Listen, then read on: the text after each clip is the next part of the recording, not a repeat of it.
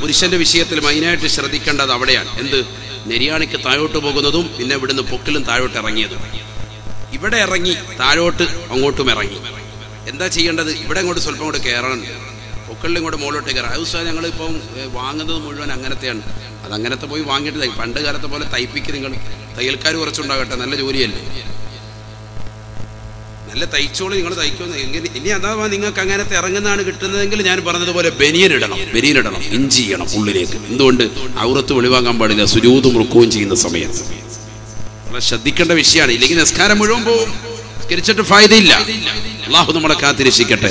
നിസ്കാരത്തിന്റെ സമയം മാത്രം ഇങ്ങനെ മടക്കി വെക്കുക, പാൻറ് തുണി കൂടെ കയറ്റി കൊടുക്കുക. അത് കഴിയുമ്പോൾ എല്ലാം അഴിച്ചു വിടുക പാടില്ല. പറ്റും. നെരിയാണിക്ക് മുകളിലോട്ട് വെക്കാത്തവൻ താഴോട്ട് ഇറക്കുന്നവൻ അഹങ്കാരിയാണെന്ന് സയ്യിദുനാ റസൂലുള്ളാഹി. അഹങ്കാരിയുടെ ലക്ഷണമാണ്. ഒരുത്തൻ അഹങ്കാരിയാണെന്ന് അറിയാൻ വേണ്ടി അവന്റെ മുഖത്തൊന്നും എഴുതണ്ട, ആരോടും ചോദിക്കണ്ട, അവൻ നെരിയാണിക്ക് താഴെ വസ്ത്രം ധരിച്ചു നടന്നാൽ മതി. അവൻ അഹങ്കാരിയാണെന്ന് സയ്യിദുനാ റസൂലുള്ളാഹി. അള്ളാന്റെ റസൂലാ പറയുന്നത്. അതുകൊണ്ട് സൂക്ഷിച്ചോണം. നിന്റെ മനസ്സിൽ ഒരു പക്ഷേ കിബറൊന്നും കാണൂല, പക്ഷെ നബിതങ്ങൾ അടയാളപ്പെടുത്തി. അള്ളാഹു നമ്മളെ കാത്തിരക്ഷിക്കട്ടെ. അഹങ്കാരം അണുമണി തൂക്കമുള്ളവൻ സ്വർഗത്തിൽ കടക്കൂല എന്നും നബിയുനാ റസൂലുള്ളാഹി. മറ്റൊരു റിവായത്ത് വളരെ ശ്രദ്ധിക്കണം. അഹങ്കാരം അണുമണി തൂക്കമുള്ളവൻ സ്വർഗത്തിൽ കടക്കൂല എന്ന് മുഹമ്മദ് റസൂലുള്ളാഹി എന്ന് പറഞ്ഞാൽ ഈ വായന കേട്ടിട്ടും ഒരു കാതിലൂടെ കേട്ട് മറുകാതിലൂടെ വിട്ട് അതൊന്നും വലിയ വിഷയമൊന്നുമില്ല എന്ന് പറഞ്ഞ് പിന്നെയും നീ അഴിച്ചിട്ട് നടന്നാൽ നീ എത്തുന്നത് നരകത്തിലാണ്. നഊദു ബില്ലാഹി, അല്ലാഹു കാക്കട്ടെ. മറ്റൊരു ഹദീസിൽ കാണാം, മാ അസ്ഫല മിനൽ കഅബൈനി ഫന്നാറു ഔലാ ബിഹി ശഫീഉനാ റസൂലുള്ളാഹി.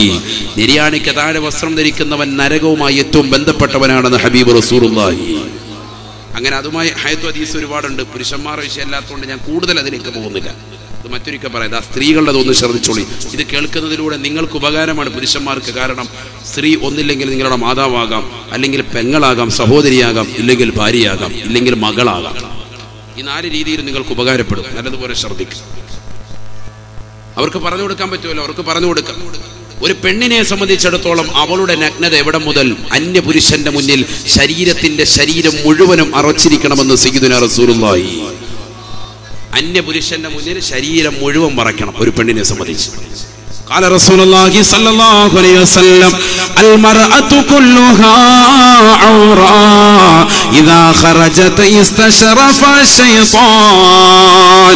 നബിയുനാ റസൂലുള്ളാഹി സ്വല്ലല്ലാഹു അലൈഹി വസല്ലം തങ്ങൾ ഉറപ്പെടുത്തുകയാണ്, സ്ത്രീയുടെ ശരീരം മുഴുവനും നഗ്നതയാണ്. സാബാ ഇദാ ഖറജത് ഇസ്തശറഫ ശൈത്താൻ. അവൾ അണിഞ്ഞൊരുങ്ങി പുറത്തേക്ക് ഇറങ്ങിക്കഴിഞ്ഞാൽ, നഗ്നത വെളിവാക്കിക്കൊണ്ട് പുറത്തേക്ക് ഇറങ്ങിക്കഴിഞ്ഞാൽ ഇസ്തശറഫ ശൈത്താൻ, പിശാച് അവളിലേക്ക് വെളിവാകുമേ എന്ന് ഹബീബായ റസൂലുള്ളാഹി. പിശാച് അവളെ ജനങ്ങളുടെ മുന്നിൽ വെളിവാക്കി കാണിക്കും ഹബീബ് റസൂലുള്ളാഹി. ഒരു പെണ്ണ് നഗ്നത മറച്ചിരിക്കണം പരിപൂർണമായി അന്യപുരുഷനിൽ നിന്ന് സയ്യിദുനാ റസൂലുള്ളാഹി. മുഴുവൻ മറയ്ക്കണം, മുഴുവൻ മറച്ചേ പറ്റൂ. ചില പെണ്ണുങ്ങൾക്കൊരു ധാരണയുണ്ട്, അന്യപുരുഷന്മാര് എന്നെ കാണാൻ പാടില്ല, എനിക്ക് ഏത് അന്യപുരുഷനെയും കാണാം. ഇതൊക്കെ പഠിക്കേണ്ട വിഷയമാണ് പറയുന്നത്. പോയിന്റ് മാത്രം പറഞ്ഞു പോവാൻ. സ്ത്രീകൾക്കിടയിലുള്ള ഒരു പൊതുവായ തെറ്റായ ധാരണയാണിത്. എന്ത്? അന്യപുരുഷന്മാര് എന്നെ കാണാൻ പാടില്ല. അതുകൊണ്ടാണല്ലോ സ്ത്രീകൾ വീട്ടിൽ ചെന്ന് അവരിങ്ങനെ അങ്ങോട്ട് നോക്കുമ്പോൾ അങ്ങനെ കഴിയുമ്പോൾ അവര് ഇങ്ങോട്ട് നല്ല റാഹത്ത്, ശരിക്കും റാഹത്ത് കാണിച്ചു കൊടുക്കണ്ടേ? ശരിക്കും ഇങ്ങനെ തന്നെയാണ് കാണിക്കുന്നത്. ശരിക്കും നോക്കും അവന്റെ ഉടുപ്പും ഡ്രസ്സും എന്തൊക്കെയാണ് അവൻ ഇട്ടുകൊണ്ട് വന്ന് എല്ലാം നോക്കി കണ്ട് റാഹത്താക്കി. അതല്ല ഇന്ന് സമൂഹത്തിൽ നടക്കുന്നത്. അത് പാടില്ല. പരിശുദ്ധ ദീൻ പറയാൻ അന്യപുരുഷന്മാരും സ്ത്രീകളെ നോക്കാൻ പാടില്ല, സ്ത്രീകൾ അന്യപുരുഷനെയും നോക്കാൻ പാടില്ല. ഇതാണ് ദീൻ. ദീനാണ് ഈ പറയുന്നത് കേട്ടോ. ദീൻ പറയാനാണ് നമ്മൾ ഈ സദസ്സും. വളരെ ശ്രദ്ധിക്കണം. ഇനി മുസ്ലിം അങ്ങനെ പറഞ്ഞ് ഇങ്ങനെ പറയുന്നത് ഇത് ദീനാണ്. അതുകൊണ്ട് വളരെ ശ്രദ്ധിക്കുക. ഉമ്മു സലമ ബിബി റളിയല്ലാഹു തആല അൻഹ പറയുകയാണ്, കുന്തു ഇൻദ റസൂലില്ലാഹി സ്വല്ലല്ലാഹു അലൈഹി വസല്ലം വഇൻദഹു മൈമൂനത. ഞാൻ അല്ലാഹുവിന്റെ റസൂലിന്റെ അടുക്കൽ ഇരിക്കുകയാണ്. അല്ലാഹുവിന്റെ റസൂലിന്റെ അടുക്കൽ നബി തങ്ങളുടെ മറ്റൊരു ഭാര്യയാകുന്ന മൈമൂന ബീവിയുമുണ്ട്. 2 ഭാര്യമാർ, ഉമ്മു സലമ ബീവി, മൈമൂന ബീവി റളിയല്ലാഹു അൻഹുമ. മഹിളകളാണ്, ഉമ്മഹാത്തുൽ മുഅ്മിനീങ്ങളിൽപ്പെട്ടവരാണ്. 2 പേരും അല്ലാഹുവിന്റെ റസൂലിന്റെ അടുക്കൽ ഇരിക്കവേ ഫഅഖബല ഇബ്നു ഉമ്മി മക്തൂം, കണ്ണ കാണാത്ത ഇബ്നു ഉമ്മി മക്തൂം അവിടേക്ക് കടന്നു വരികയാണ്. ഫഖാല അല്ലാഹുവിന്റെ റസൂൽ ഉടനെ പറയുകയാണ്, ഉഹ്തുജിബാ മിൻഹു ഉമ്മു സലമ മൈമൂന, നിങ്ങൾ രണ്ടാളുകളും അദ്ദേഹത്തിൽ നിന്ന് മറഞ്ഞു നിൽക്കണേ, മറഞ്ഞു നിൽക്കണേ. ഫഖാല ഉടനെ തന്നെ ഫഖാലത രണ്ടുപേരും ഉമ്മു സലമ ബീവിയും മൈമൂന ബീവിയും അല്ലാഹുവിന്റെ റസൂലിനോട് പറയുകയാ, യാ റസൂലല്ലാഹ് അലൈസ ഹുവ അഅമാ ലാ യുബ്സിറുനാ വലാ യഅരിഫുനാ. അല്ലാഹുവിന്റെ റസൂലേ, റസൂലേ, ആ കടന്നു വരുന്ന ഇബ്നു ഉമ്മി മക്തൂം അന്ധനല്ലയോ, അന്ധനല്ലയോ? ലാ യുബ്സിറുനാ വലാ യഅരിഫുനാ, ഞങ്ങളെ കാണുകയില്ലല്ലോ നബിയേ, ഞങ്ങളെ തിരിച്ചറിയുക പോലുമില്ലല്ലോ നബിയേ. ഫഖാല റസൂലുള്ളാഹി സ്വല്ലല്ലാഹു അലൈഹി വസല്ലം, അല്ലാഹുവിന്റെ റസൂൽ ഉടനെ അവരോട് ചോദിക്കുകയാ, അഫഅമിയാവാനി അൻതുമാ അലസ്തുമാ തുബ്സിറാനിഹി. ആ കടന്നു വരുന്ന ഇബ്നു ഉമ്മി മക്തൂമിന് കാഴ്ചയില്ല, ശരി തന്നെയാണ്. നിങ്ങൾ അദ്ദേഹം കാണുകയില്ല, ശരി തന്നെയാ. പക്ഷെ നിങ്ങളുടെ രണ്ടാളുകളുടെയും കണ്ണിന് അന്ധത ബാധിച്ചിട്ടുണ്ടോ, കാഴ്ചശക്തി നഷ്ടപ്പെട്ടിട്ടുണ്ടോ? അഫാമിയാവാനി അൻതുമാ അലസ്തുമാ തുബ്സിറാനിഹി, നിങ്ങൾ രണ്ടാളുകളും അദ്ദേഹത്തെ അങ്ങോട്ട് ദർശിക്കുകയില്ലയോ? അത് പാടില്ല, പാടില്ല എന്ന് ഹബീബായ റസൂലുള്ളാഹി. നിങ്ങൾ രണ്ടാളുകളും അങ്ങോട്ട് കാണില്ലേ, അത് പാടില്ല മുഹമ്മദ് മുസ്തഫ. ഒരു സ്വഹാബിയായ വ്യക്തിയാണ് വരുന്നതെന്ന് ഓർക്കണം.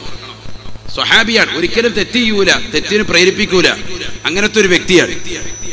ആ സ്വഹാബി വര്യനെ കണ്ണിന് അന്ധത ബാധിച്ച വ്യക്തിയാണ്. അദ്ദേഹം ഞങ്ങളെ കാണുകയില്ലല്ലോ, ഞങ്ങളെ തിരിച്ചറിയുകയില്ലല്ലോ എന്ന് മുത്തുനബിയോട് ചോദിച്ചപ്പോ, ഞങ്ങൾ ഇവിടെ നിന്നാൽ എന്താണ് പ്രശ്നമെന്നാണ് ചോദിക്കുന്നത്.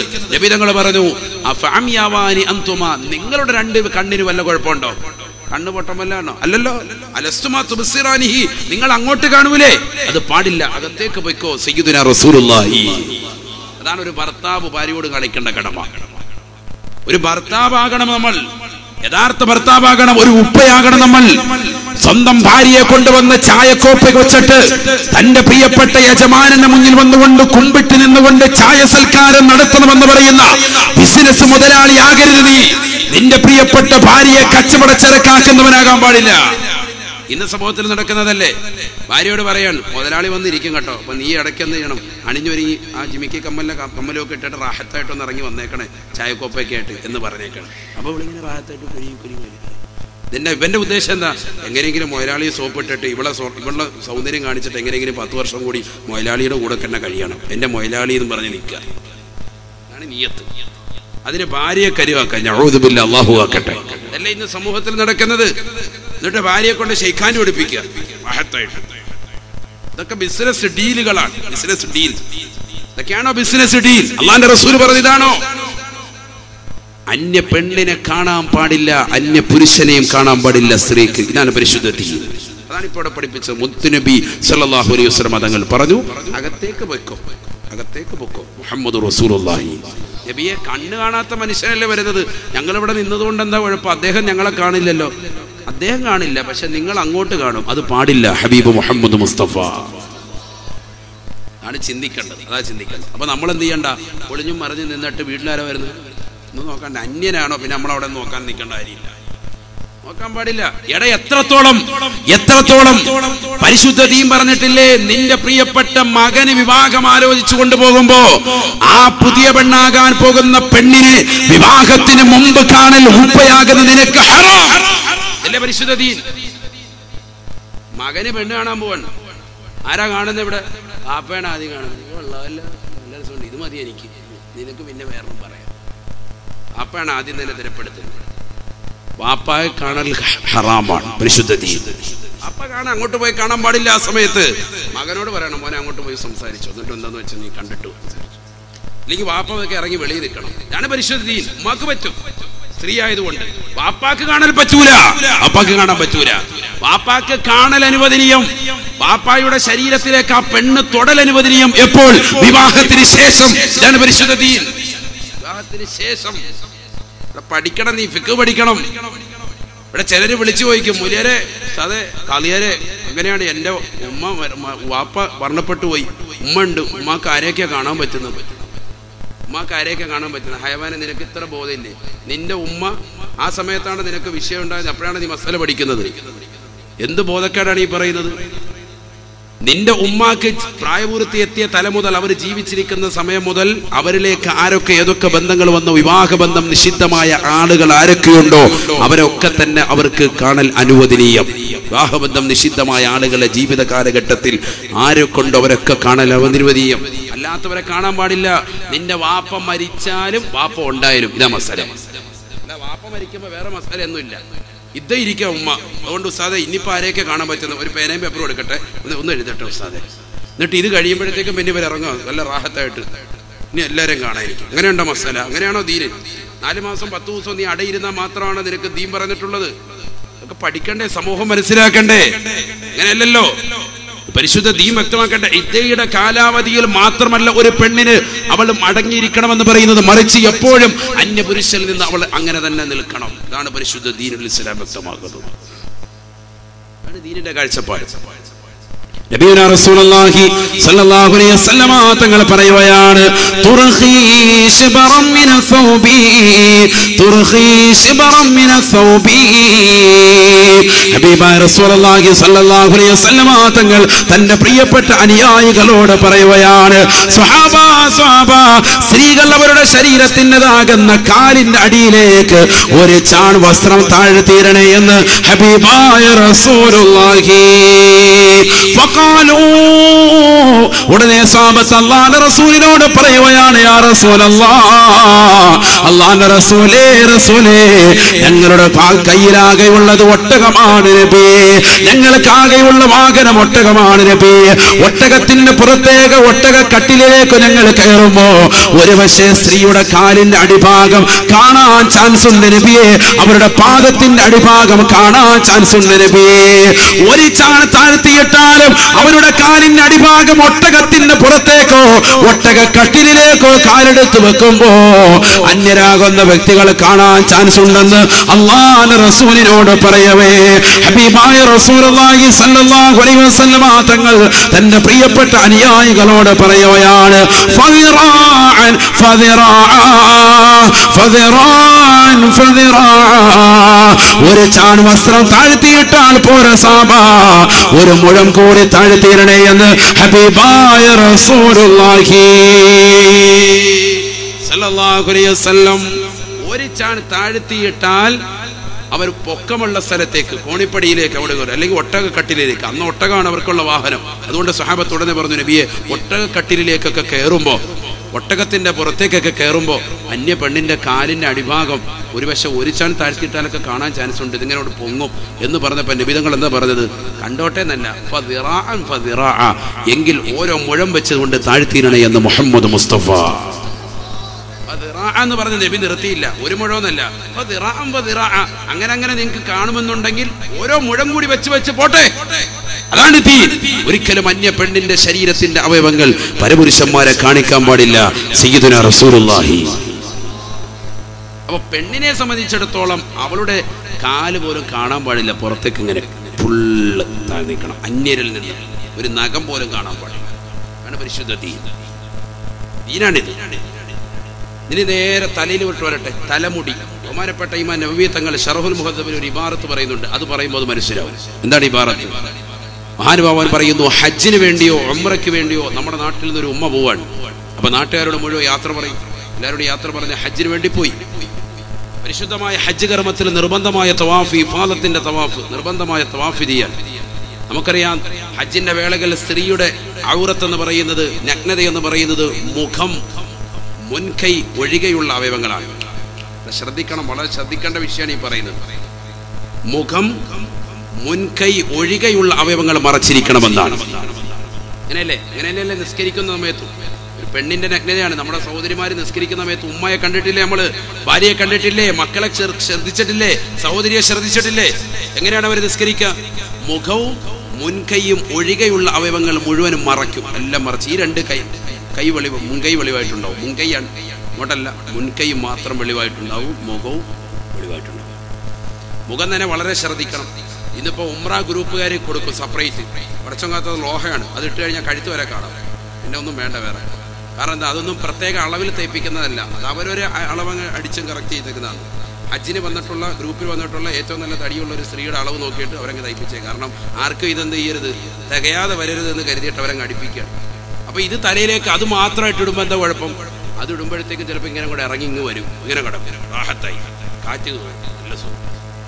മക്ക മദീനയൊക്കെ ശരിക്കും കാണും, എല്ലാം കണ്ടോളി. പക്ഷെ നിനക്ക് ഹജ്ജിൻ്റെ ഊരി കിട്ടൂല. അള്ളാഹു ആക്കട്ടെ. ഇതൊക്കെ ഞാൻ പറയുന്നത് ശ്രദ്ധിക്കാനാണ്. ഇന്നും നമ്മൾ പലരും ശ്രദ്ധിക്കൂല.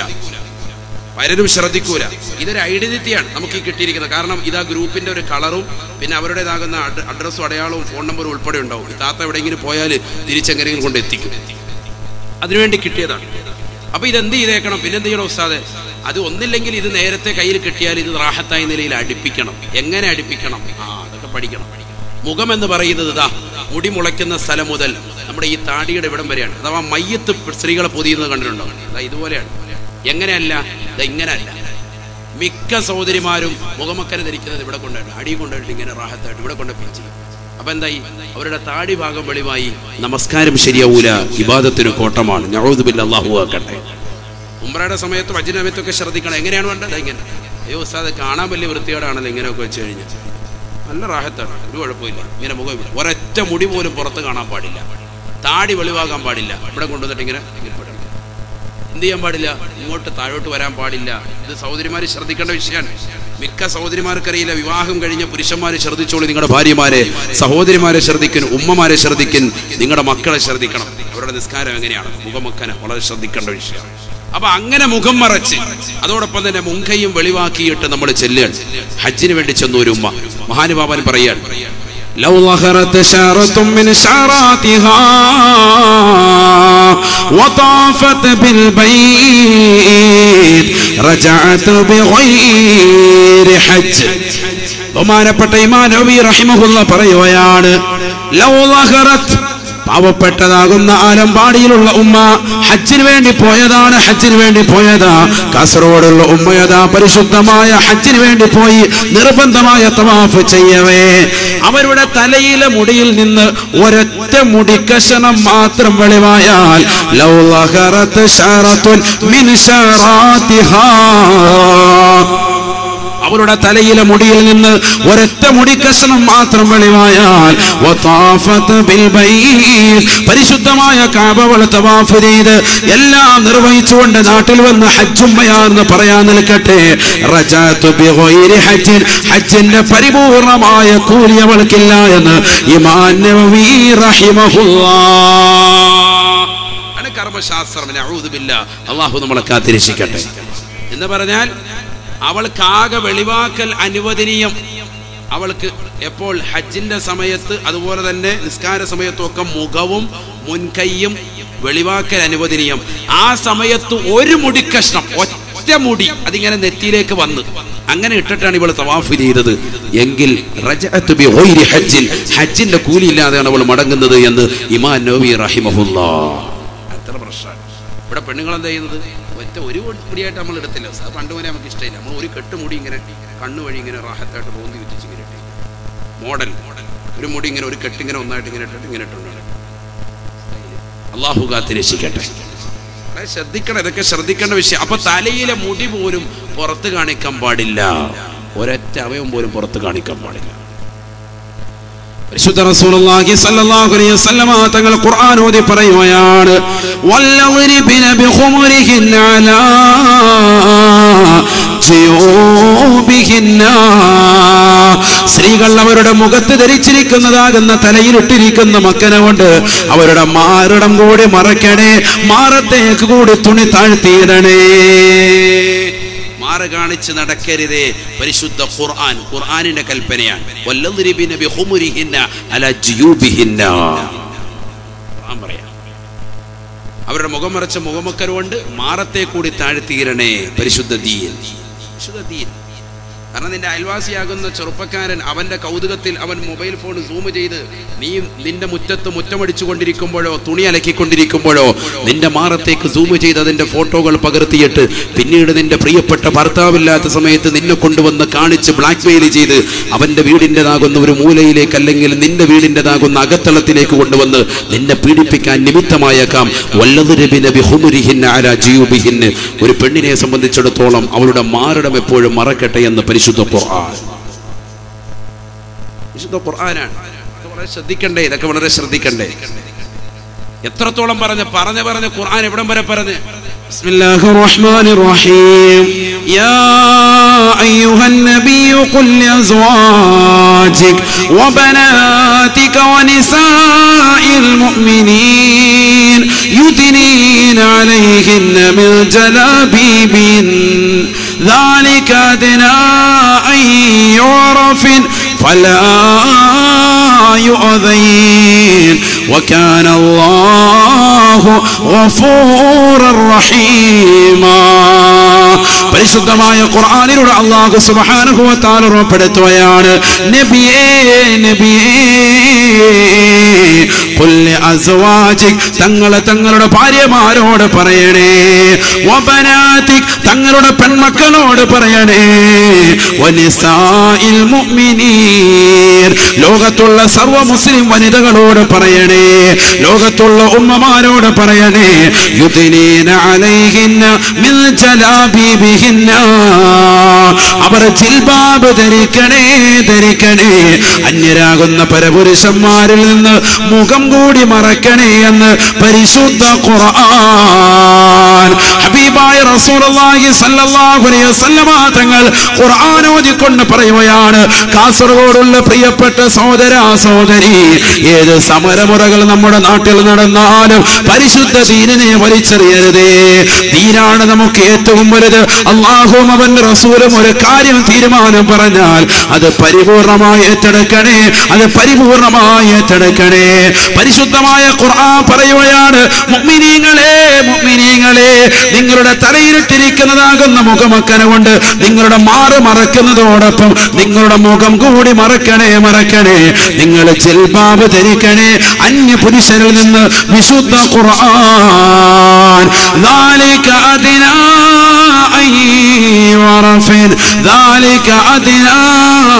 أن يعرفن എന്തിനെന്നറിയുമോ? നിങ്ങൾ പതിവ്രതയുള്ളവരാണെന്ന് തിരിച്ചറിയാനാണെന്ന് വിശുദ്ധ ഖുർആൻ. അഥവാ മുഖം മറച്ചു നടക്കുന്ന സ്ത്രീകൾ അവൾ പതിവ്രതയാണെന്ന് വിശുദ്ധ ഖുർആൻ. തീർന്നില്ല ഫലാ യുഅ്ദീൻ നിന്നെ ഒരാളും ശല്യം ചെയ്യുകയില്ലത്രേ, ഒരാളും നിന്നെ ശല്യം ചെയ്യപ്പെടാതിരിക്കാനുമാണ്. 350 ബുള്ളറ്റിന്റെ ബൂട്ട് കെട്ട് ചെയ്തുകൊണ്ട് നിന്റെ പിറകെ ചെറുപ്പക്കാര് നടക്കാതിരിക്കാൻ നിന്റെ മുഖം കൂടി മറക്കണേ എന്ന് സ്ത്രീകളോട് ഖാലല്ലാഹു അസ്സ വജൽ. സുബ്ഹാനഹു വ തആല. ചിന്തിച്ചു നോക്ക്, എന്താ ഉസ്താദ് പറയുന്നത്? ഇന്നിപ്പോ മുഖമക്കാൻ ഇട്ട് നടക്കുന്ന പെണ്ണുങ്ങളുടെ പുറകെ എത്രയോ പുരുഷന്മാർ നടക്കുന്നുണ്ട്. അപ്പൊ ശല്യം ചെയ്യൂല എന്ന് പറഞ്ഞത് തെറ്റാണല്ലോ. അതെന്തുകൊണ്ടാ? അത് ഏത് പെണ്ണിനെയാണ്? അത് ഈ പെണ്ണ് ഇടയ്ക്കിടയ്ക്ക് മുഖമക്കനെ മാറ്റും, എന്നിട്ട് പുരുഷന്മാരെ നോക്കി 4 ചിരിച്ചിരിക്കും. സുഖമല്ലേ ചേട്ടാ, റാഹത്തല്ലേ എന്ന് ചോദിക്കും. അപ്പൊ അവന്മാരും പറയും റാഹത്ത് തന്നെയാണ്, ബൈക്കിന്റെ പുറകെ വളരെ റാഹത്ത് അവര് പറയും. അതേ സമയത്ത് ഈ പെണ്ണ് പ്രായപൂർത്തി എത്തിയ തല മുതൽ മുഖം കാണിക്കാതെ പരിപൂർണമായി മുഖം മറച്ച് നടക്കുന്ന ഒരു പെണ്ണാണെങ്കിൽ ഒരൊറ്റൊരുത്തരും വരൂല, ഫലാ യുഅ്ദീൻ ശല്യം ചെയ്യപ്പെടൂല. ആരാ പറയുന്നത്? അതായത് ഞാനല്ല പറയുന്നത്, സലാം ഉസ്താദ് അല്ല പറയുന്നത്, മുജീബ് ഉസ്താദ് അല്ല, പരിശുദ്ധ ഖുർആൻ പറയാൻ അല്ലാഹ് പറയാൻ ഫലാ യുഅ്ദീൻ. ഒരു പെണ്ണവൾക്ക് പ്രായപൂർത്തിയെത്തിയതാകുന്ന തലം മുതൽ മുഖം മറച്ച് നടക്കുന്നുണ്ടോ അവൾ തീർച്ചയായും ഒരാളാലും ശല്യം ചെയ്യപ്പെടുകയില്ല എന്ന് ഖാലല്ലാഹു അസ്സ വജൽ. സുബ്ഹാനല്ലാഹ്. എന്താ ചിന്തിക്ക് അല്ലാഹ് പറയാൻ. അപ്പൊ എന്ത് വേണം ഒരു പെണ്ണിനെ സംബന്ധിച്ചിടത്തോളം? അവളുടെ തലയിലെ മുടി മുതൽ കാലിന്റെ നഖം വരെ പറഞ്ഞു, ഇതിൽപ്പെട്ട എല്ലാം പറഞ്ഞു. തലമുടി പറഞ്ഞു, മുഖം പറഞ്ഞു, നെഞ്ച് പറഞ്ഞു, ഞാൻ അങ്ങോട്ട് കാലും എത്തി, മൊത്തം അവയവും മറച്ചിരിക്കണം അന്യപുരുഷൻ. അതിന് ഓരോന്നോരോന്ന് പറഞ്ഞു. എന്തിനാണ് ഇതൊക്കെ? എന്തിനാണ് ഇങ്ങനെ മറച്ചു നടന്നാൽ എന്താണ് കൂലി? വലിയ കൂലിയല്ലേ, നിസാര കൂലിയല്ലല്ലോ, ചെറിയ സംഭവമല്ലല്ലോ. അങ്ങനെ മറച്ചു നടന്നവർ എത്ര പേരാണ്? സുബ്ഹാനല്ലാഹ്, ചരിത്രത്തിന്റെ താളുകളിൽ എത്ര ചരിത്രം കാണാൻ സാധിക്കും? എത്ര ചരിത്രം വേണം നിങ്ങൾക്ക്? جاءت امرأة إلى النبي صلى الله عليه وسلم يقال لها أم خلاد. ഹബീബായ റസൂലുള്ളാഹി സ്വല്ലല്ലാഹു അലൈഹി വസല്ലമ തങ്ങളുടെ അടുക്കലേക്ക് ഒരു പെണ്ണ് ഓടി വരുകയാണ്. ഉഹദിന്റെ യുദ്ധം കഴിഞ്ഞ രണാങ്കണത്തിൽ അല്ലാഹുവിന്റെ റസൂൽ നിൽക്കുകയാണ്. ഹബീബായ നബി തങ്ങളുടെ അടുക്കലേക്ക് ഒരു പെണ്ണ് കടന്നു വരുകയാണ്. യുഖാലു ലഹാ ഉമ്മു ഖല്ലാദ്. ഉമ്മു ഖല്ലാദ് എന്ന പേര് പറയപ്പെടുന്ന സ്ത്രീയാണ്. ആ പെണ്ണോടി വന്നുകൊണ്ട് അല്ലാഹുവിന്റെ റസൂലിന്റെ അടുക്കലേക്ക് വരുമ്പോ സ്വഹാബത്തിനോട് ചോദിക്കുന്നത്, തസ്അലു അന്നി ബിനിഹാ, എന്റെ മകനെവിടെ, എന്റെ പൊന്നുമോനെവിടെ? ഉഹദിന്റെ രണാങ്കണത്തിലേക്ക് ഞാൻ പറഞ്ഞയച്ചതല്ലയോ നബി തങ്ങളോടൊപ്പം, ആ പൊന്നുമോനെവിടെ എന്ന് അല്ലാഹുവിന്റെ റസൂലിന്റെ സ്വഹാബത്തിനോട് ചോദിക്കവേ സ്വഹാബത്ത് ഉമ്മയോട് പറയുകയാണ്, വഹുവ ശഹീദ് വഹുവ മഖ്തൂൽ. അവൻ കൊല ചെയ്യപ്പെട്ടു ഉമ്മ, ശത്രുക്കളുടെ വെട്ടേറ്റുകൊണ്ട് മരണപ്പെട്ടു ഉമ്മ.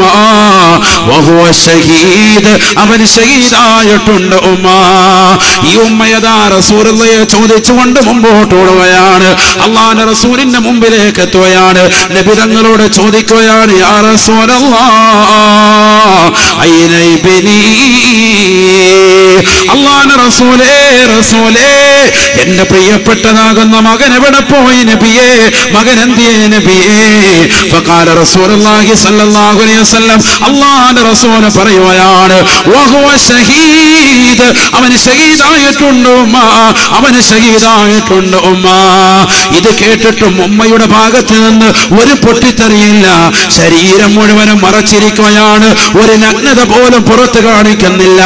കരിമ്പടം പുതച്ചുകൊണ്ട് മുഖം വരെ മറച്ചുകൊണ്ട് റസൂലുള്ളാഹിയുടെ മുന്നിൽ നിൽക്കുന്നതായ സ്വഹാബിയത്താകുന്ന വനിതയെ കണ്ടുകൊണ്ട് അനുയായികൾ ചോദിച്ചു പോവുകയാണ്, ഉമ്മ, സ്വന്തം മകൻ മരണപ്പെട്ടു എന്ന് കേട്ടിട്ട് നിങ്ങൾക്ക് ഭർത്താവില്ലാത്തതല്ലയോ, സഹോദരനില്ലാത്തതല്ലയോ, കൂട്ടുകാരില്ലാത്തതല്ലയോ, ബന്ധുമിത്രാദികളില്ലാത്തതല്ലയോ? ആകെ കൂടിയുള്ളത് ഈ ഒരു മകനാണ്. ആ മകൻ പോലും യുദ്ധത്തിൽ ഷഹീദായെന്ന് കേട്ടിട്ട് പൊട്ടിത്തെറിക്കാത്ത ഉമ്മ, ശരീരത്തിലെ വസ്ത്രം മാറ്റാത്ത ഉമ്മ. എന്താണ് ഇത്ര വലിയതാകുന്ന സ്നേഹം നിങ്ങൾക്കുള്ളത്? എന്തുകൊണ്ടാണ് നിങ്ങൾക്ക് ഇതെങ്ങനെ സാധിക്കുന്നു എന്ന് ചോദിക്കുമോ? ഉമ്മ ഖല്ലാദ് എന്ന സഹോദരി പറയുകയാണ്, കാസർഗോഡുള്ള ആലമ്പാടിയിലുള്ള പ്രിയപ്പെട്ട സഹോദരങ്ങൾ, പഠിച്ചു വെക്കണേ. ഉമ്മ ഖല്ലാദ് എന്ന സഹോദരി റസൂലുള്ളാഹിയുടെ മുമ്പിൽ വെച്ചുകൊണ്ട് പറയുകയാണ്, അല്ലാഹുവിന്റെ റസൂലേ, ഇദ്ദഹബ വലദീ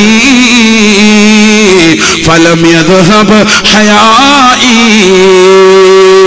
എന്റെ പ്രിയപ്പെട്ട മകൻ ഒരു പക്ഷേ ശത്രുക്കളുടെ വെട്ടേറ്റുകൊണ്ട് യുദ്ധത്തിൽ ഷഹീദായിട്ടുണ്ടാകും നബിയേ. എന്നാലും നബിയേ, എന്റെ ലജ്ജ പോയിട്ടില്ല നബിയേ. ഞാൻ ലജ്ജയുള്ളവളാണ്. കാരണം എന്റെ മുന്നിൽ നിൽക്കുന്നത് ഹബീബായ നബി തങ്ങളാണ്. കാരുണ്യത്തിന്റെ കരസ്പർശം കൊണ്ട് മാലോകരുടെ മനതലങ്ങളെ മദീനയിലേക്ക് മാടി വിളിച്ച ഹബീബ് മുഹമ്മദ് മുസ്തഫ സല്ലല്ലാഹു അലൈഹി വസല്ലമ തങ്ങളെ മുന്നിൽക്ക്, ആ പ്രവാചകന്റെ അനുയായികൾ മുന്നിൽക്ക് എങ്ങനെയാണ് എന്റെ ശരീരത്തിന്റെ വസ്ത്രം മാറ്റാൻ കഴിയുക? എങ്ങനെയാണ് എന്റെ മുഖമൊന്ന് മാറ്റിയിട്ട് എനിക്കൊന്ന് പൊട്ടിക്കരയാൻ പറ്റുക? ഞാൻ എന്റെ ശരീരത്തിന്റെ നഗ്നതകൾ മറക്കുന്നവളാണ്. ഇദ്ദഹബ വലദീ ഫലം യദ്ഹബ് ഹയാഇ. എന്റെ പ്രിയപ്പെട്ട മകൻ മരണപ്പെട്ടു പോയാലും എന്റെ ലജ്ജ പോയിട്ടില്ല നബിയേ, അല്ലാഹുവിന്റെ റസൂലിനോട് ഇതങ്ങോട്ട് പറയവേ ഹബീബായ റസൂലുള്ളാഹി സ്വല്ലല്ലാഹു അലൈഹി വസല്ലമ തങ്ങൾ ആ ഉമ്മയോട് പറയുകയാണ്, യാ ഉമ്മ ഇബ്നുകി അജ്റു ഷഹീദൈൻ. നിങ്ങളുടെ പ്രിയപ്പെട്ട പ്രിയപ്പെട്ട മകന് അല്ലാഹു സുബ്ഹാനഹു വ തആല നൽകുന്നത് 2 ഷഹീദിന്റെ കൂലിയാണ് ഉമ്മ, 2 ഷഹീദിന്റെ കൂലിയാണ് ഉമ്മ. എന്തുകൊണ്ടെന്നറിയുമോ? ഒന്ന്, നിങ്ങളുടെ വസ്ത്രധാരണം കൊണ്ടാണ്. ഇത്ര വലിയ ഭീകരമാകുന്ന സമയത്ത് പോലും ആകെക്കൂടിയുള്ള മകൻ വെട്ടേറ്റുകൊണ്ട് മരണപ്പെട്ടു പോയെന്ന് കേട്ടിട്ട് പോലും ശരീരത്തിൽ പൊതിഞ്ഞിരിക്കുന്ന കരിമ്പടം മാറ്റാൻ തയ്യാറാകാത്ത നിങ്ങൾക്ക് നിങ്ങളുടെ വസ്ത്രവിധാനം കൊണ്ട് നിങ്ങളുടെ മകൻ അല്ലാഹു നൽകുന്നത് 2 ഷഹീദിന്റെ കൂലിയാണ്. നിങ്ങളുടെ വസ്ത്രധാരണം കൊണ്ടാണ് ഒന്ന് അല്ലാഹു നൽകുന്നത്, മറ്റൊന്നവൻ യുദ്ധത്തിൽ പടവെട്ടിയത് കൊണ്ടാണെന്നും ഹബീബായ റസൂലുള്ളാഹി. കാസർഗോഡുള്ള പ്രിയപ്പെട്ട ഉമ്മ, നിന്റെ വസ്ത്രവിധാനം കൊണ്ട് നിന്റെ മക്കൾക്കോ നിന്റെ ഭർത്താവിനോ നിന്റെ കുടുംബക്കാർക്കോ സ്വർഗത്തിലേക്കൊരു പടിയെങ്കിലും ഒന്ന് കടക്കാൻ ഉമ്മ ഖല്ലാദെന്ന പ്രിയപ്പെട്ട ഭാര്യ സഹോദരിയെ പോലെ അല്ലാഹുവിന്റെ റസൂലിന്റെ മുന്നിൽ വെച്ചുകൊണ്ട് വസ്ത്രം പരിപൂർണമായി മറച്ചതാകുന്ന സഹോദരിയെ പോലെ നിന്റെ പ്രിയപ്പെട്ട മകന് സ്വർഗത്തിലേക്കൊന്ന് ഒരു പടിയെങ്കിലും കടക്കാൻ നിന്റെ വസ്ത്രവിധാനം കൊണ്ട് കഴിയുമോ? അല്ലാഹുവേ, പടച്ച റബ്ബേ, നീ തൗഫീഖ് നൽകണേ അല്ലാ, നീ തൗഫീഖ് നൽകണേ അല്ലാ. ഹബീബായ റസൂലുള്ളാഹി സ്വല്ലല്ലാഹു അലൈഹി വസല്ലമ തങ്ങൾ പറയുകയാണ്, ആയിഷ സിദ്ദീഖ റളിയല്ലാഹു തആല അൻഹ ലോകത്തിന്റെ നായകന്റെ പ്രിയപ്പെട്ട ഭാര്യയല്ലയോ ആയിഷ ബീവി? എത്ര വലിയ ത്യാഗം സഹിച്ചതായ വനിതയാണ്, എത്ര ശരീരത്തിന്റെ വസ്ത്രം മറയ്ക്കാൻ തയ്യാറെടുപ്പെടുത്തതാകുന്ന വനിതയാ. ദഖലത്ത് ഹഫ്സത്തു ബിൻതു അബ്ദുറഹ്മാൻ ഇലാ ആയിഷ. അബ്ദുറഹ്മാൻ എന്ന സ്വഹാബിയുടെ മകളാകുന്ന ഹഫ്സ ബീവി ബഹുമാനപ്പെട്ട ആയിഷയുടെ അടുക്കലേക്ക് കടന്നു ചെല്ലുകയാണ്. വലൈഹാ ഖിമാറുൻ റഖീഖ്, ഉള്ളിലുള്ളതാകുന്ന തലമുടിയിഴകൾ കാണുന്ന രീതിയിലുള്ളതാകുന്ന നേരിയ വസ്ത്രം ധരിച്ചുകൊണ്ട് കടന്നു ചെന്നപ്പോ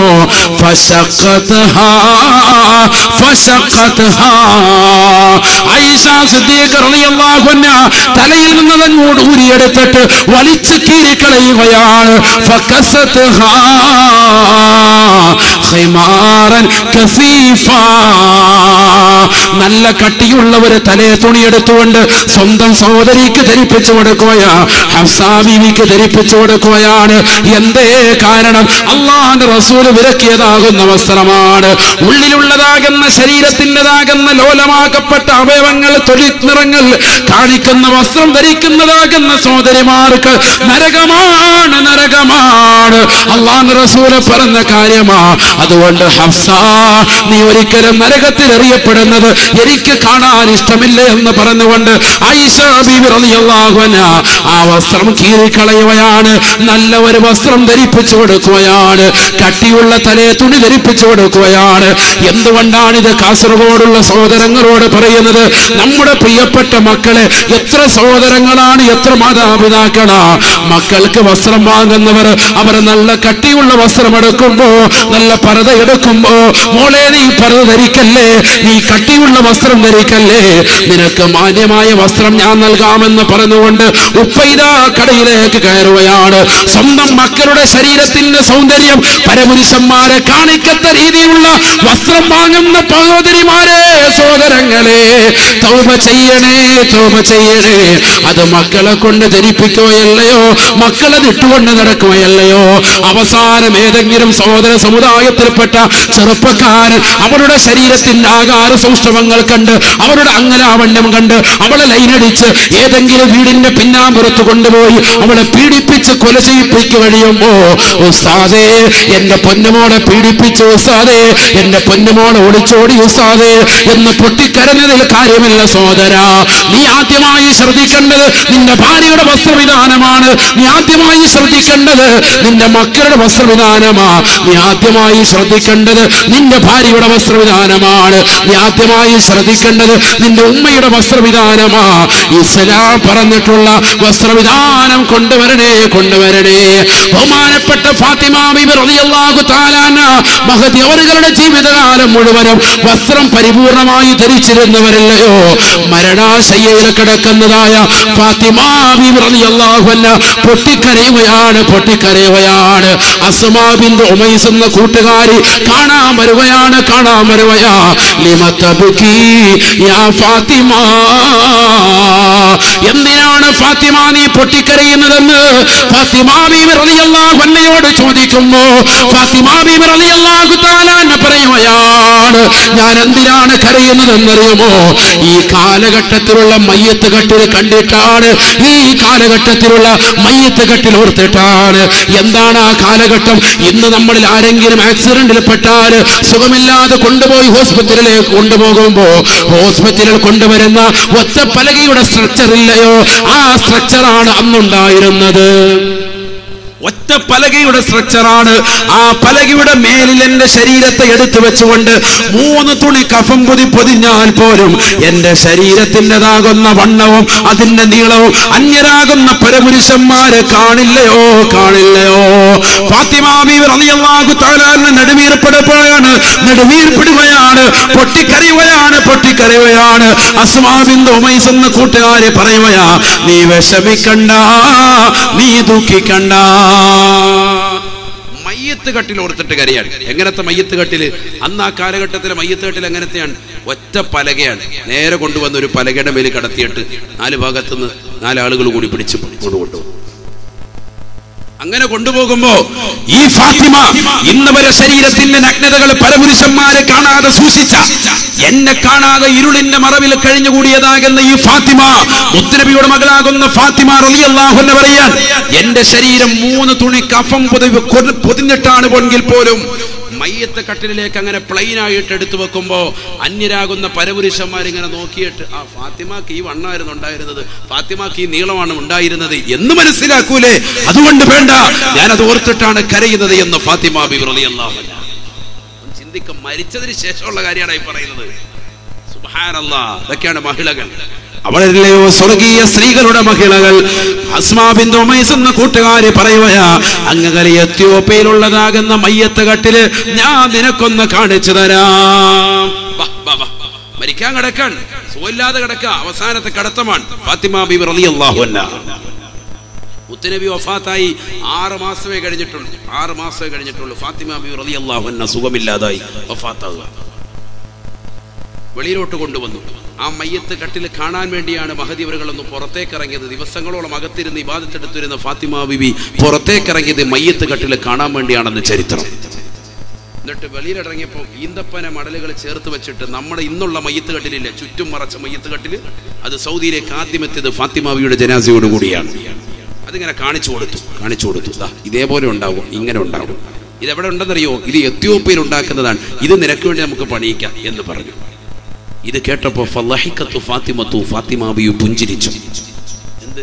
എന്റെ മയ്യത്ത് മാന്യമായ രീതിയിൽ മറച്ചുകൊണ്ടാണല്ലോ കൊണ്ടുപോകുന്നത് എന്ന് കേട്ടപ്പോ ഫളഹിക്കത്ത്, അതിന്റെ മുകളിലൊരു മൂടി വരും, ആ മൂടി ഇങ്ങനെ ഈന്തപ്പന മടലുകൾ വെച്ചിട്ട് ഇങ്ങനെ ഉണ്ടാവും എന്ന് പറഞ്ഞു കൊടുത്തു. വെറുതെ പ്ലെയിൻ ആയിട്ട് നിന്നെ ഇടൂല, ഇതേപോലെ കൊണ്ടുപോയിക്കൂടെ എന്ന് പറഞ്ഞപ്പോ ഫളഹിക്കത്തു ഫാത്തിമ ബീവി പുഞ്ചിരിച്ചു. നമ്മൾ മയ്യത്ത് കട്ടിൽ കാണുമ്പോൾ കരയുക. അതുകൊണ്ട് പള്ളിയുടെ മുന്നിലൊന്നും ഇപ്പോൾ മയ്യത്ത് കട്ടിൽ വെക്കൂല. പഴയ കാലഘട്ടത്ത് പള്ളിയിലോട്ട് ഒതു എടുക്കാൻ വേണ്ടി കയറുമ്പോൾ ഹൗദിൻ്റെ അവിടെ സൈഡ് മയ്യത്ത് കട്ടിൽ വെക്കും. കാരണം എന്താ?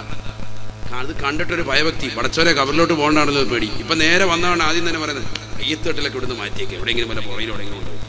ഇപ്പോൾ എവിടെ കൊണ്ടുപോകും? മൂത്രപ്പുരയുടെ സൈഡിൽ കൊണ്ട് നിൽക്കുക, മൂത്രപ്പുരയുടെ ബൈക്ക്. അള്ളാഹു നമ്മളെ കാത്തിരക്ഷിക്കട്ടെ. കാരണം നമുക്ക് അത്രത്തോളം മൈൻഡ് ചെയ്യണ്ട. എന്നിട്ട് മൂത്രം ഒഴിക്കാൻ ഇപ്പുറത്തെ വഴിയെ പോവുക, അപ്പുറത്തെ വഴി പോയത് കണ്ടെങ്കിലും എന്ന് കരുതി ഇപ്പുറത്തെ വഴി കയറി പോകും. അതുപോലും കാണുകയില്ല. നീ കണ്ടാലും വലിയ പേടിയൊന്നുമില്ല, അവിടെ മൂത്രം അങ്ങോട്ട് ഒഴിച്ചേക്കും മയ്യത്ത് കട്ടിൽ. അത്ര ബോധമാണ് നമ്മുടെ ഭയപ്പാടൊക്കെ പോയി. അതുകൊണ്ടാണല്ലോ വാപ്പ മരിച്ചു കിടക്കുമ്പോൾ വാപ്പായെ ചേർത്ത് പിടിച്ചിട്ട് സെൽഫി എടുക്കുന്ന യുഗത്തിലേക്ക് മക്കൾ പോയത്. നഊദു ബില്ലാഹ്, അല്ലാഹു കാത്തിരക്ഷിക്കട്ടെ. മരിച്ചു കിടക്കുന്ന ഉപ്പാന്റെ മുഖത്തേക്ക് ചേർത്ത് പിടിച്ചിട്ട് സെൽഫി എടുക്കുന്ന യുഗം. ഫാത്തിമ ബീവി റളിയല്ലാഹു തആല അൻഹയുടെ മയ്യത്ത് കട്ടിൽ കാണിച്ചു കൊടുക്കുകയാണ്. ആ ഫാത്തിമ ബീവി റളിയല്ലാഹു തആല അൻഹ മരണപ്പെടുകയാ. സുബ്ഹാനല്ലാഹ്, ജീവിതത്തിൽ ഒരിക്കൽ പോലും അന്യരാകുന്ന പരപുരുഷന്മാരുടെ മുന്നിൽ നഗ്നത കാണിക്കാത്ത ഫാത്തിമ ബീവി റളിയല്ലാഹു തആല അൻഹയുടെ ജനാസ ഇദാ കൊണ്ടുപോവുകയാണ്. അലി ഇബ്നു അബീ ത്വാലിബ് റളിയല്ലാഹു അൻഹു എന്ന ഭർത്താവ് വലതു ഭാഗത്ത് നിൽക്കുകയാണ്, ഇടതു ഭാഗത്ത് അബൂദർ ഗിഫാരി തങ്ങൾ മയ്യത്ത് കട്ടിൽ പിടിക്കുകയാ. ബാക്കിൽ നിന്നുകൊണ്ട് മക്കളാകുന്ന ഹസൻ ഹുസൈൻ റളിയല്ലാഹു അൻഹു ചുമക്കുകയാണ്. പറയുകയാണ്, 4 പേര് ആ മയ്യത്ത് കെട്ടിൽ കൊണ്ടുവന്ന് പള്ളിയിൽ വെച്ച് മയ്യത്ത് നിസ്കരിച്ചിട്ട് പള്ളിക്കാട്ടിലേക്ക് കൊണ്ടുവന്ന് ഖബറിന്റെ കാൽഭാഗത്തേക്ക് കൊണ്ടുവന്ന് ഫാത്തിമാബിയുടെ തലഭാഗം കൊണ്ടുവന്ന് വെക്കുമ്പോ അബൂ ദർ ഗിഫാരി റളിയല്ലാഹു തആല അൻഹു ഖബറിനോട് പറയുകയാണ് യാ ഖബറു അതദ്രി മനില്ലതി ജനാ ബിഹാ ഇലൈക് ഹാദിഹി ബിൻത് റസൂലില്ലാഹ്. ഹബീബായ റസൂലുള്ളാഹി സ്വല്ലല്ലാഹു അലൈഹി വസല്ലമ തങ്ങളുടെ മകളാണടാ. ഖബറിനോട് പറയുകയാണ് അബൂ ദർ ഗിഫാരി റളിയല്ലാഹു അൻഹു, അല്ലയോ ഖബറേ ആരെയാണ് നിന്നിലേക്ക് ഇറക്കി വെക്കുന്നത് എന്നറിയുമോ? ഹാദിഹി ബിൻതി റസൂലില്ലാഹ്.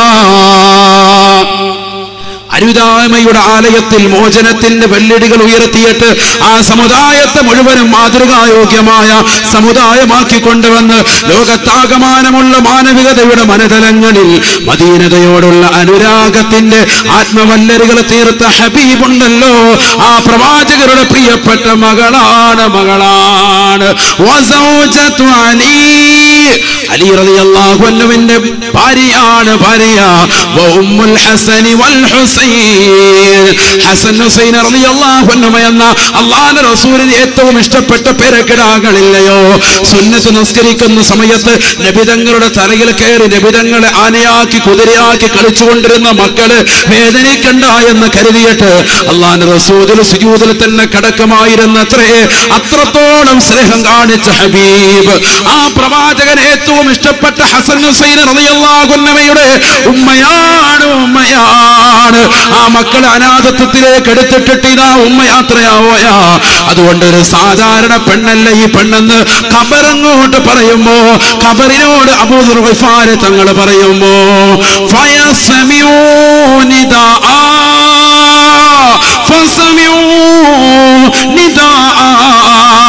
ഖബറിൽ നിന്ന് വല്ലാത്തൊരു ശരീരം മുഴങ്ങുകയാ.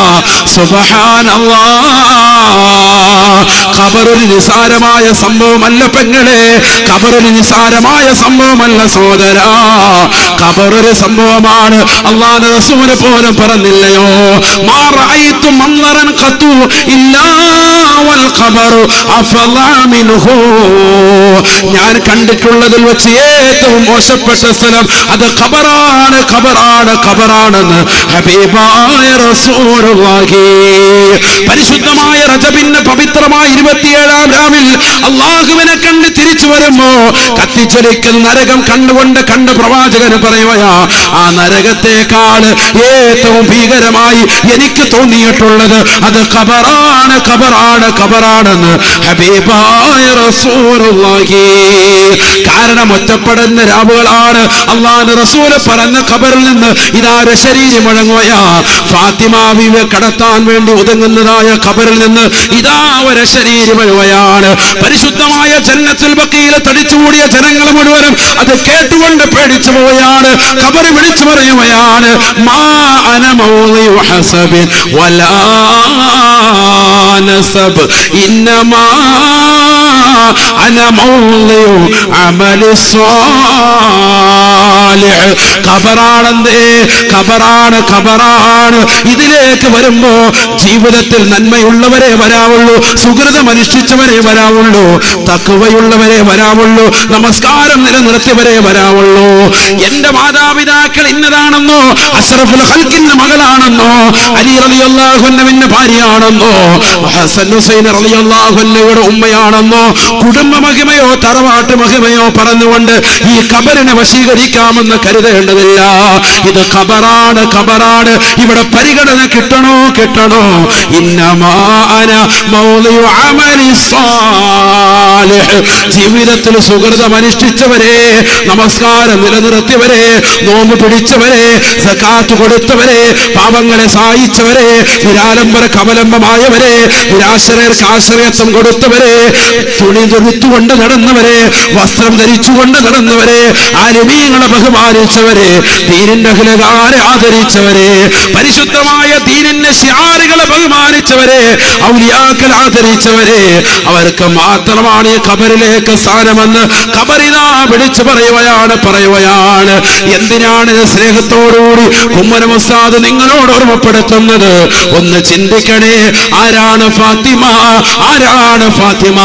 ജീവിച്ചിരുന്ന കാലഘട്ടത്തിൽ തന്നെ ശരീരത്തിന്റെ നഗ്നതകൾ പരപുരുഷന്മാരെ ദർശിപ്പിക്കാതെ കഴിഞ്ഞുകൂടിയ ഫാത്തിമ, അവസാനം ഒറ്റ പലകയുടെ മേൽ എന്റെ മയ്യത്ത് കൊണ്ടുപോയാണെങ്കിൽ 3 തുണി കഫം പൊതിഞ്ഞാൽ പോലും അതിൻ്റെതാകുന്ന നീളവും വണ്ണവും പരപുരുഷന്മാര് കാണില്ല എന്ന് ഓർത്തുകൊണ്ട് മയ്യത്ത് കെട്ടിൽ ഓർത്തിട്ട് കരുന്ന ഫാത്തിമ, ആ ഫാത്തിമാവിയുടെ ഖബറിൽ നിന്ന് പോലും ഇത്തരത്തിലുള്ള ശബ്ദമാണ് മുഴങ്ങുന്നതെങ്കിൽ കാസർഗോഡുള്ള പ്രിയപ്പെട്ട ഉമ്മ, ഒരുപാട് പറയേണ്ട ആവശ്യമില്ല.